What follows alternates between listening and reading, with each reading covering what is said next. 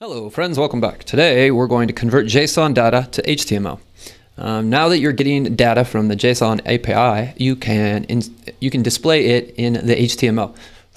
You can use a for each method to loop through the data, since the cat photo object are held in an array. As you get to each item, you can modify the HTML elements. First, declare an HTML variable with the let HTML equals, and they just set it to an empty string. Then loop through the JSON, adding HTML to the variable that wraps the key names in strong tags, followed by the value. When the loop is finished, you render it.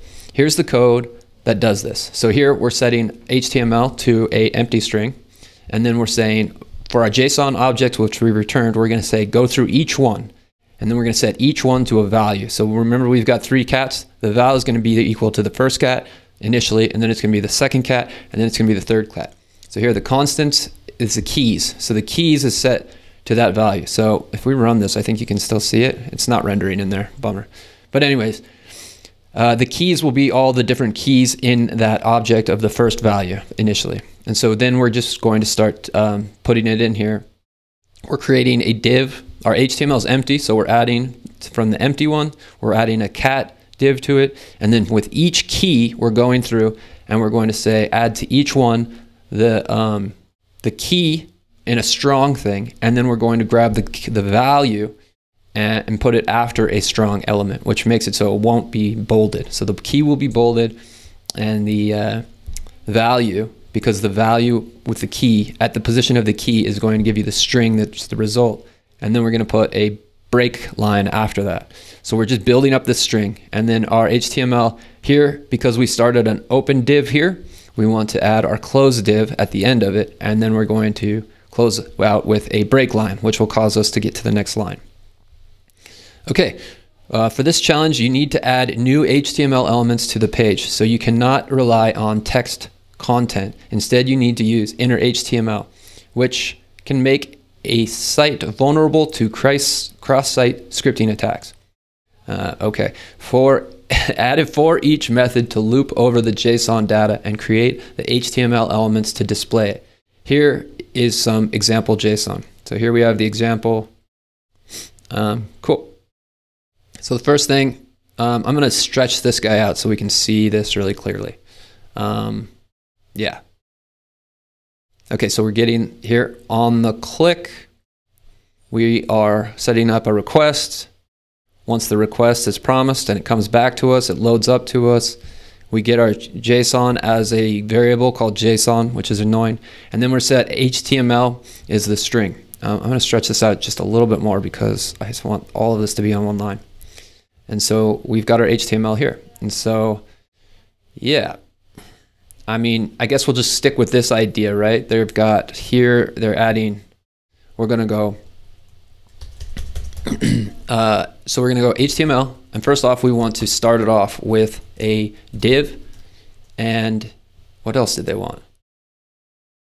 Do they want it to be a class of cat? Instead, use the for each method to do.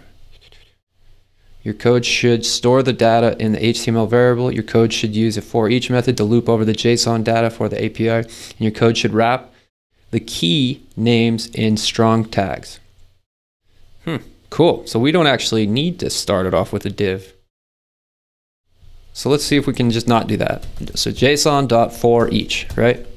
Let me console.log JSON real quick so we can see what we're working with. Okay, so here's what we're working with.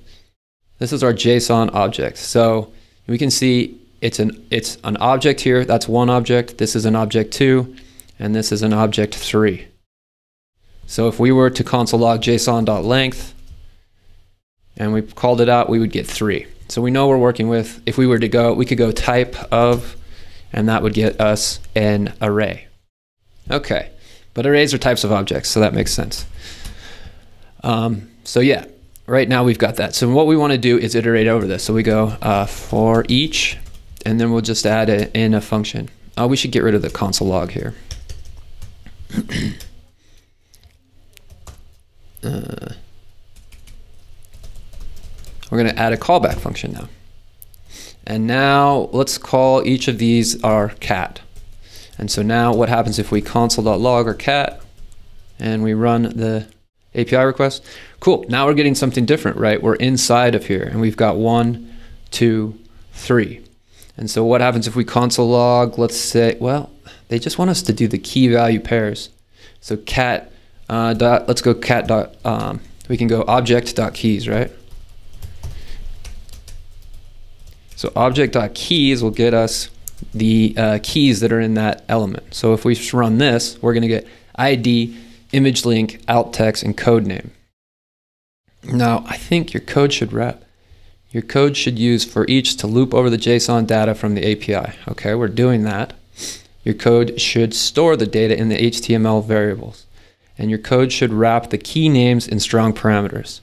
Well, here's our key names, right? I mean, we could just the key names in parameters. Okay, so up here, what were they doing? They were adding a strong in there with the keys. So for each, okay, so here they're actually doing a second for each loop over the keys. Huh.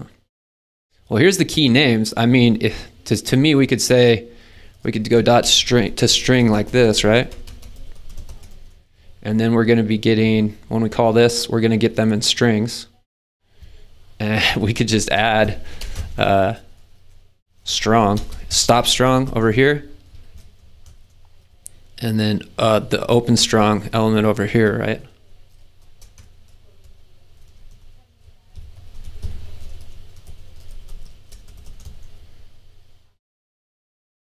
And then when we ran this, we would just get those in HTML. And then document get element by class name message inner HTML is equal to HTML. Okay, so instead of console logging it, we'll just say, this is going to be funny if this works. HTML plus equals, we're just adding it to each one. So now when we ran it, it should be here. I think technically that passes all the tests. Okay, well, yeah, we render it out and we get this, and we just get the name of the keys all stretched out, and that's technically what they were asking for. But I wonder, you know, it's not actually that good, you know, it's kind of useless. You know, each one has a key value pair. So maybe instead of, well, we can simplify it by using an arrow function here. And we can simplify this by using an arrow function here. Simplify this by using an arrow function here. But still, this is just kind of ridiculous. I think that, I mean, one thing we could do is add a break line within each of these points, right? So, and we can clean up the code by putting the pluses that side and making it a little easier to read. And now if we were to run it, we'd at least have it like this, right? But I mean, we're just throwing all the keys into one thing. It's kind of useless, really. So what if we went through each one, and so each time we're gonna have the keys. We could set up API, we can say let API response keys be equal to the cat keys, right? And so now if we were to console.log the API response keys, I think what we should have when we run this, yeah, we're getting it with each one. So now we could say, that's the keys. What we can do is say dot, yeah, instead of logging this, we can just go through and iterate through each of the keys each time. So we could say for each, and we say key, and we return this. And now what happens if we console.log our JSON at position of key? And we run it to see if it works. Undefined. See what happens if we just do key. I think like I'm making a simple mistake. We run the keys, we get ID, image, link.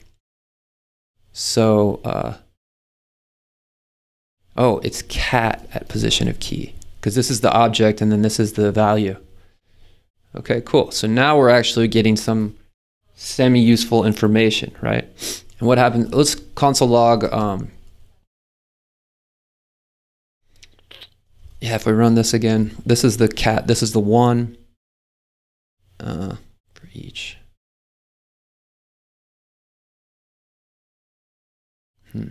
Yeah, now, and we can also throw key in there. What happens if we get the message? Now we've got ID, image link, alt text, code names, and we're adding it in there. So that's cool. So what we could do now is we could say HTML and we add, and in there we're going to say strong, and then the key, and then close the strong. Okay, so now what we're doing is passing the key into here, and then we could also go not key, but the cat key. So that will get us the value of that key, and we could just make this emphasized or something. And now if we run the test, now we're actually getting useful information, right? One thing I'm noticing is it's not spaced out very well, so we should probably add a line break here. And now we're doing something kind of cool, right? Now we're actually getting data from here, and we're able to actually make it readable. I wonder if that passes the test. Cool, that does too. So yeah, this is the kind of thing that we can use APIs for. And so right now what we're doing is we're pulling the data out and we're running it through here, which I think is pretty cool. Yeah, we might be doing that in the next lesson, so I hope I didn't just double the work, but I still feel like this was useful for you to learn, even if this isn't directly related to passing free code camp. I hope you guys enjoyed this one. See you in the next one.